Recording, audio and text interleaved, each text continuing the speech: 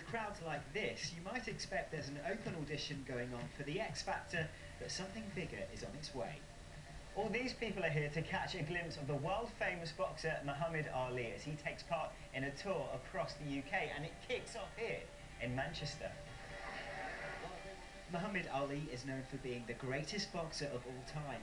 He's the former world heavyweight champion, and 40 years after he burst onto the scene, he's put down his boxing gloves to help out a number of charities.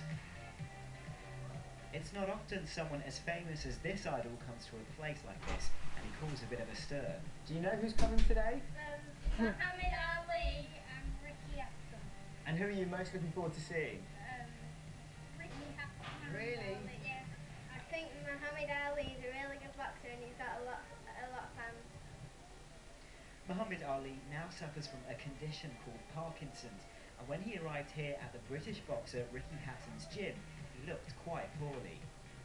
I caught up with one of his biggest fans, who's also named after the star. Well, I've been waiting for like 3-4 hours, and I was like, oh, he's not going to come out, And then eventually he just comes out, and I couldn't believe it. So Muhammad Ali has now left the building, and this could be his fans' last chance to see the star here in Britain, up close and personal.